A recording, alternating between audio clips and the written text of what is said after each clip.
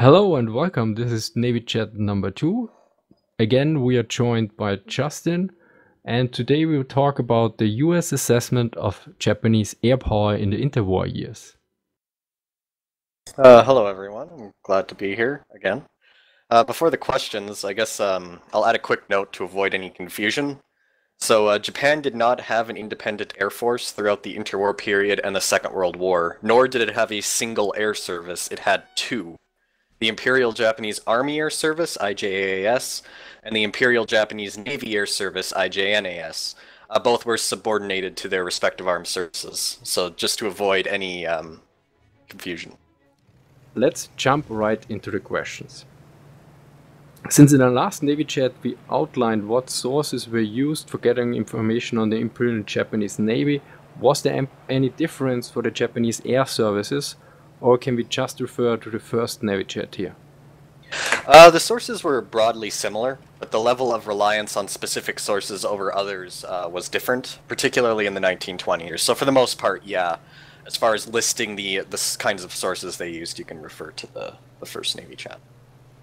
Okay, what were the main problems the US faced while trying to get intelligence, and were they any different from the assessment of the naval power?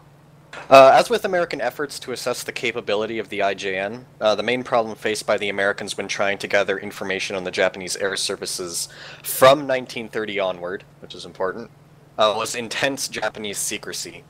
This, however, was not the case in the 1920s. This Japanese secrecy, once it started to come to the forefront, was compounded in the mid to late 1930s by what I would classify as something close to a revolution in military affairs, to use the political science buzzword, in regards to military aviation and naval aviation in particular. In your thesis, you covered the US intelligence assessment of Japanese air power in 3 separate chapters, while you covered the US intelligence assessment of the Japanese naval power only in 1 chapter. I assume this is due to the greater dynamics in comparison to the naval aspect. Is this correct? And if so, what were the major differences between the air power and the naval assessment? Yeah, no, I'm having flashbacks to my defense, because they asked the exact same question.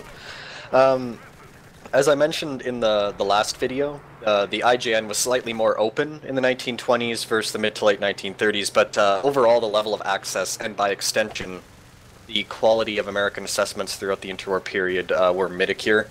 So in short, American intelligence assessments of the Japanese Navy transitioned from kind of mid-acure to slightly below mid-acure over the course of the interwar period. Of course, economic and industrial assessments remain consistently excellent, so there wasn't like a lot of change on the Navy side. American intelligence assessments of Japanese air power, however, was a very different and, in my opinion, more interesting story. The Americans began in the 1920s with a near-perfect assessment at all levels. So everything from industrial capacity to tactics and technology. They were much higher quality assessments than the Americans ever had for the Navy. Why was this the case? Well, the Japanese were new to the air power game. Therefore, they were heavily dependent on foreign assistance. Western aviation experts, both military and civilian, assisted the Japanese with everything from setting up aircraft production to maintaining engines to aerial tactics. Everything. All Japanese military aircraft in service in the 1920s were either Western designs that were purchased abroad and assembled in Japan, or were produced under license in Japan itself. Therefore, the Americans didn't even need to go to Japanese sources in order to accurately track what the Japanese air services were doing. They could just ask Western aviation experts that had been brought in to assist the Japanese. If they wanted to know what aircraft the Japanese were using, they could look at the exact technical specifications, because of course they were, export models or were otherwise Western designed, and therefore all that information was pretty easy to find. Additionally, Japanese information security was extremely lax in the 1920s, so tours of air stations, factories, and flight schools were common, lengthy, and informative. Heck, even the American naval attaché regularly exchanged letters with the Japanese Navy Ministry and would just flat out ask questions about the Japanese Naval Air Service. And the Navy Ministry would reply back in full.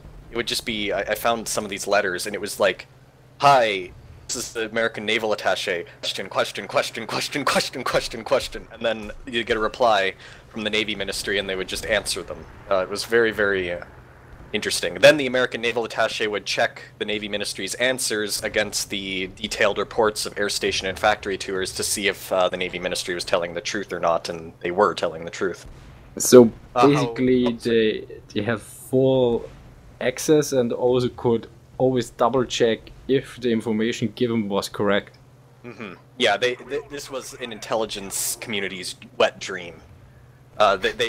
Japan on the naval air power and or air power generally side was an open book, pretty much. You couldn't get intelligence better than this in our physical reality.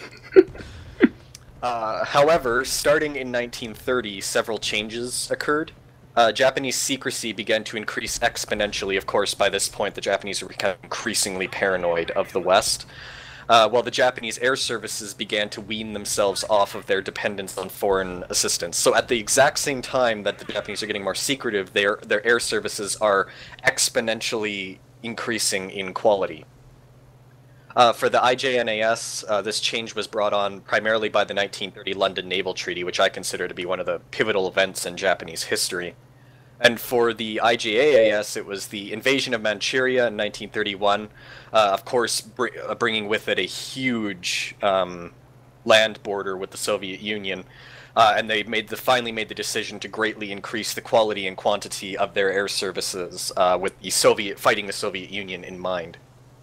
The end result was a dramatic drop in access given to the Americans, while the Japanese themselves were beginning to take their first major steps into indigenous technological and tactical innovation.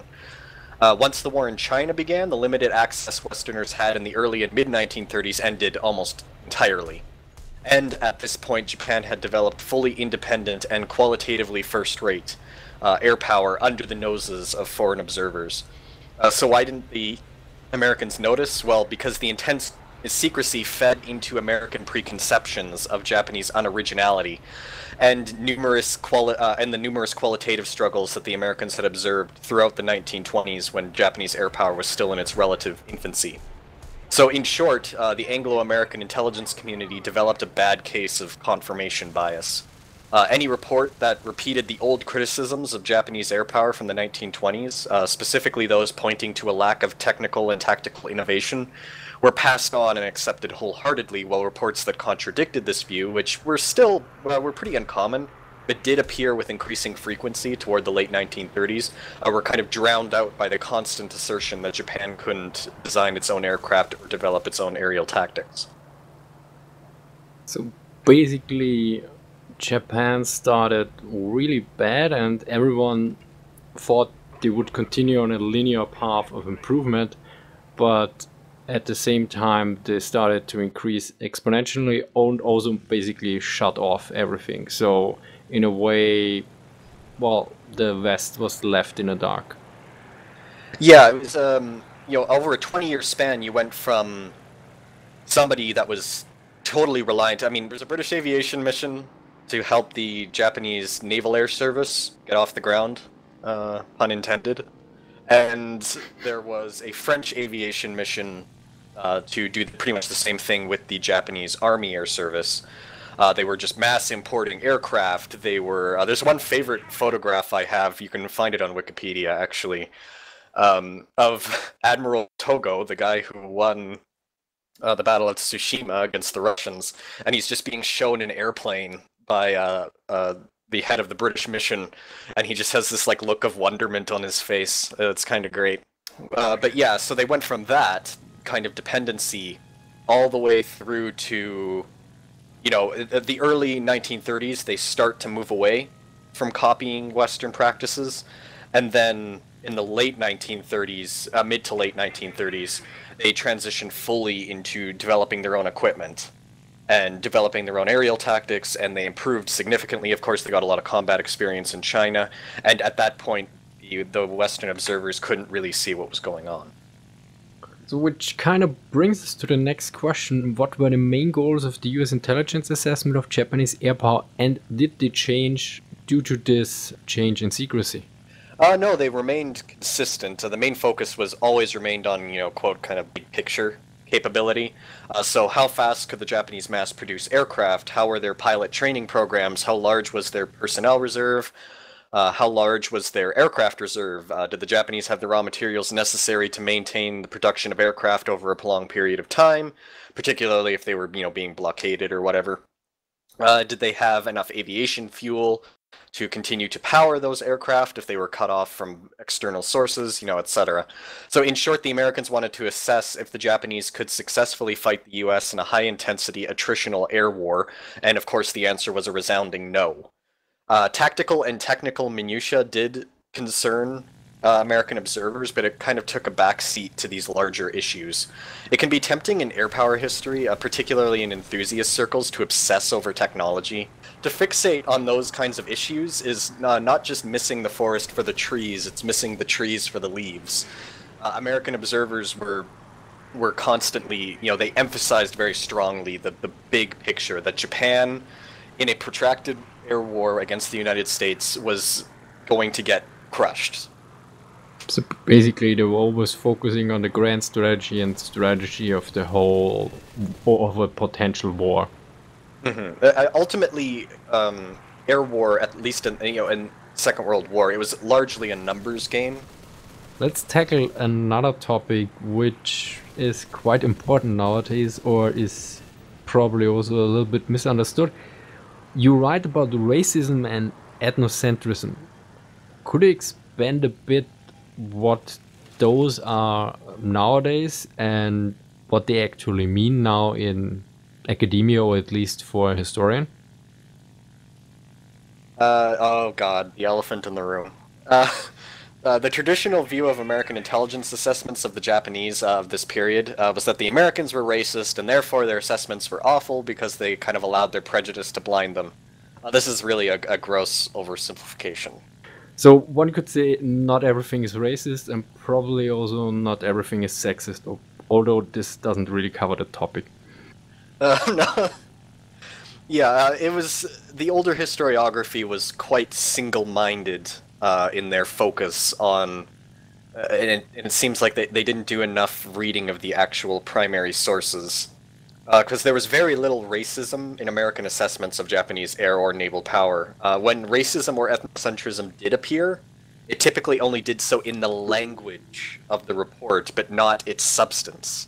So what do I mean by that? Well, very often I would find accurate observations, but they were coined in racist or ethnocentric language.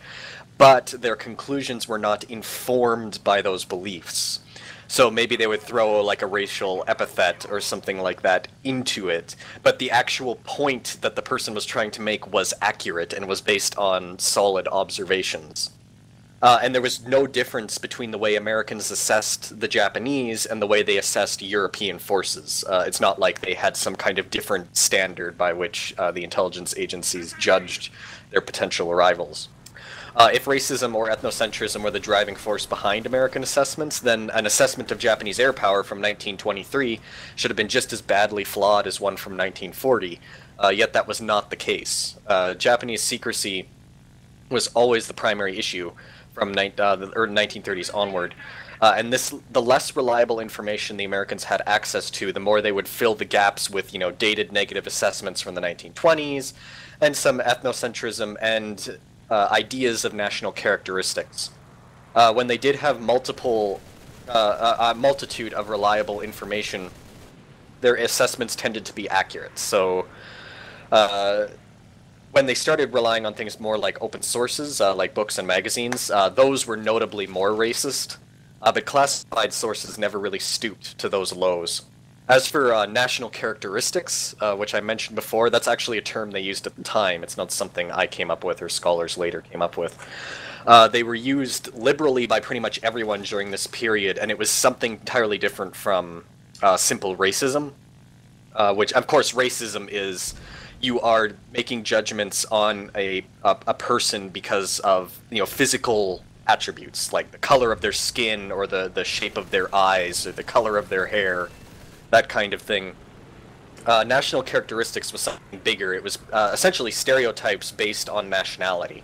So, for example, the Japanese were believed to lack initiative as a people. The Italians were considered to possess sloth and a lack of martial spirit. The Germans were believed to have Teutonic efficiency. etc. So as the scholar Greg Kennedy notes, these national characteristics were no different from stereotypes that were applied to the Japanese, even though they were national characteristics applied to white people.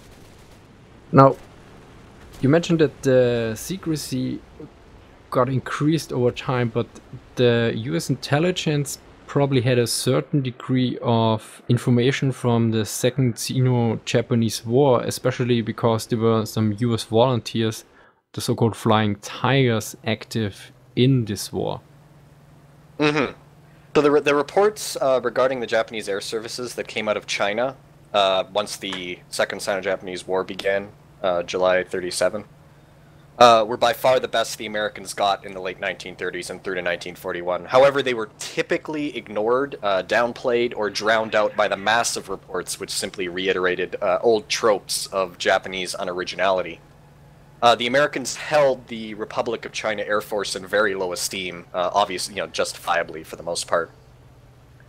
This led to at most indifferent and at worst dismissive response to Chinese assessments of Japanese capability, despite the fact that there are few reports from China that were talking to Chinese pilots and things like that were excellent. Reports from China generally were quite rare.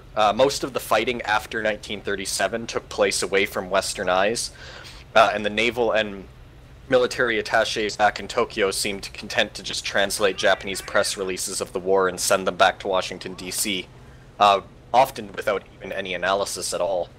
And it was a similar deal with the Flying Tigers. The preconceptions of Japanese unoriginality and inability to innovate technologically led to the dismissal of the bulk of Chenault's reporting.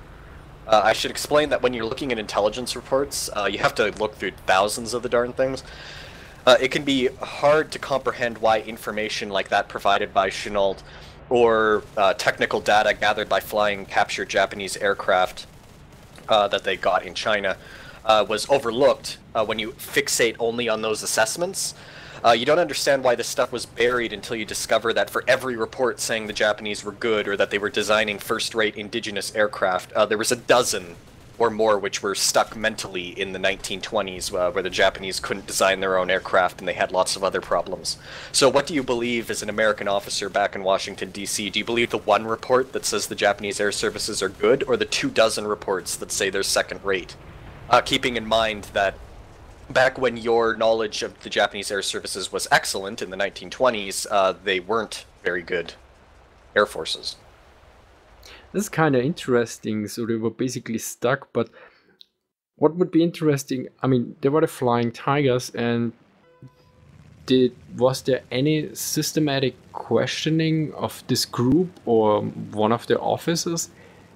I mean, before the war, or at least during the Second World War, when they realized, okay, we are now fighting the Japanese? I'm not entirely sure. I know before the war, from anything I've seen, Chenault, the commander, nominal commander, he was sending and his reporting actually generally was great, and a lot of the reporting from the Flying Tigers, because these are the guys that were actually fighting the Japanese Army Air Service, and they were developing aerial tactics, boom and zoom energy fighting, that was working against Japanese aircraft. They were saying, hey, the Japanese are actually pretty good. We've captured certain Japanese aircraft. The Chinese have been testing them, and they're pretty good, and they're indigenous. And they're sending all of this reporting back. And it was met with pretty much indifference, sometimes contempt, back stateside. It was one of those situations where the further away somebody was from the Japanese air services, the lower their opinion got. As far as during the war, I'm not sure, because obviously my research pretty much ended with the start of the war. I want to say from memory, I could be incorrect, but I think there was a bit more effort and to disseminate accurate information regarding the air services after they'd already been kicked in the balls at the start of the war and realized they were a lot better than they had thought. Well, overall, I mean, since there was quite some errors made, but would you consider that the American intelligence gathering was successful? Yes and no. So, Again, the strategic, industrial, and economic assessments were consistently accurate, and of course they mattered most. The quality or effectiveness of an individual aircraft or tactic is nearly irrelevant if the system they operate within is fundamentally weak. So it's like, you design a first-rate aircraft, congratulations, do you want a cookie? Can you produce 10,000 of them now, and then also train competent pilots to fly them? Like, that's the part of the air war that the Americans fully understood, and they had a very accurate appreciation of Japanese capabilities. But of course, on the other hand, they really badly screwed up tactical and technological capability. Could you expand a bit on this? Okay. Yeah, the American intelligence assessments of tactical and technological capability for the Japanese air services was disastrously poor by 1941. It was a decline from excellence to ignorance from 1920 to 1941 regarding the kinds of aircraft pilots the British and Americans would find themselves fighting. And of course the result was bewilderment, shock, and embarrassment. For example, the British were genuinely surprised that the Japanese had a fighter in service with a retractable landing gear, and this is late 1941. While I don't believe an accurate assessment of the Japanese air services would have prevented the early defeats, it certainly would have helped to alleviate the shock, and of course, the dissemination of accurate technical and tactical information on the air services certainly would have helped American and British and Dutch aviators at the start of the war. The problem with Japanese aviation was never innovation from 1934 to 1945. This is something even historians can get wrong. Even today. It was the industrial and economic weaknesses that the Americans had stressed as much as they did Japan's inability to innovate. So the Japanese could design and put a competitive aircraft into service, and they did so throughout the war, but it was just, they were doing so in numbers that were too small to matter. They design something great, and then they'd build 400 of them, and that's not going to make any operational impact. That's like more a tactical footnote, where American pilots might actually stumble on aircraft that were roughly equivalent to them or maybe even slightly superior, but it was one small tactical engagement in one small campaign that was, it wasn't going to make a huge impact. The main failure was the Americans assumed that at the start of the war they would have a decisive technological and tactical advantage when in fact none existed. Yeah, that explains a lot. The early defeats and also the shock the Americans had in the beginning, yeah. Because basically every information was wrong, and they were fighting an enemy that was not that they want to expect. And probably a little bit similar to what the Battle of Britain happened when the Germans assessed the number of production completely wrong for the British, and then basically at the third or fourth month they were basically fighting planes that weren't there in their intelligence assessments because they couldn't be there. So they were basically fighting ghost planes and thinking the fighter command was on the last leg. Oh, yeah, that's very interesting. Yeah, and it's like kind of the shock from underestimating the Japanese air services. I mean, it's still around. It's kind of tapered off in recent years, but for the historiography, for like years after the war, the Japanese air services, they were these 10-foot tall super giants that were amazingly awesome at everything, and every aircraft they had was best in class, and their pilots were superhumans. And it was kind of a similar thing with the early historiography of the Wehrmacht, where like France and Britain, they get their ass kicked early on, and that shock kind of, the Germans are obviously perfect. And so, the historiography for years and years after the war was just constantly praising about how the Wehrmacht could do no wrong. And it was the same deal with the Japanese air services, and it took a long time for people to get a more balanced and realistic view. That's why I'm very careful in the language of my thesis to say, these Japanese air services, they were good. They were first-rate qualitatively, in my view.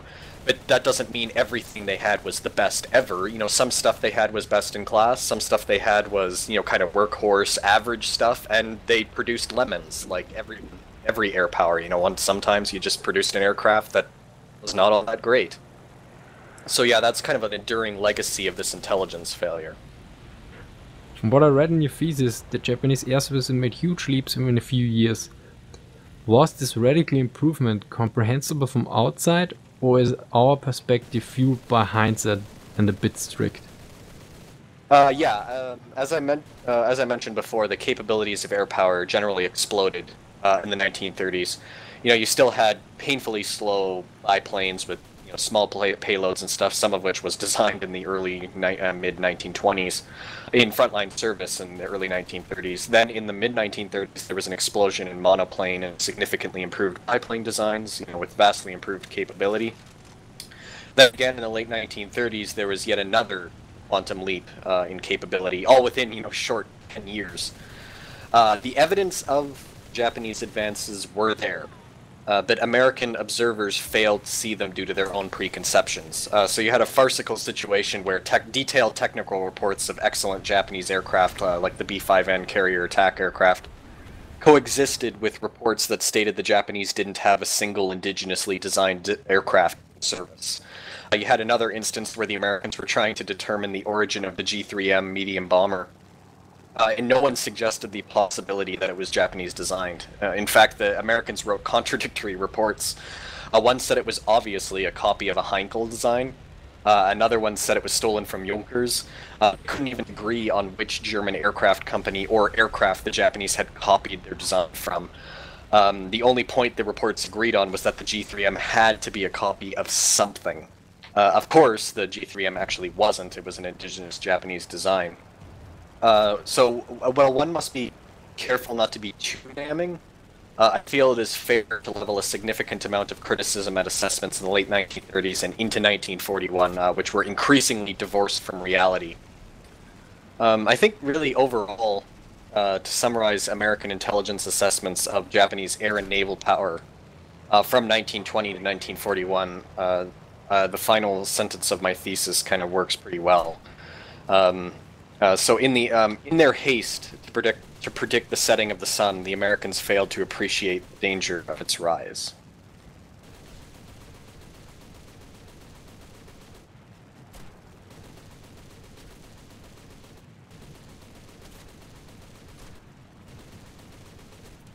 Thank you for watching and see you next time.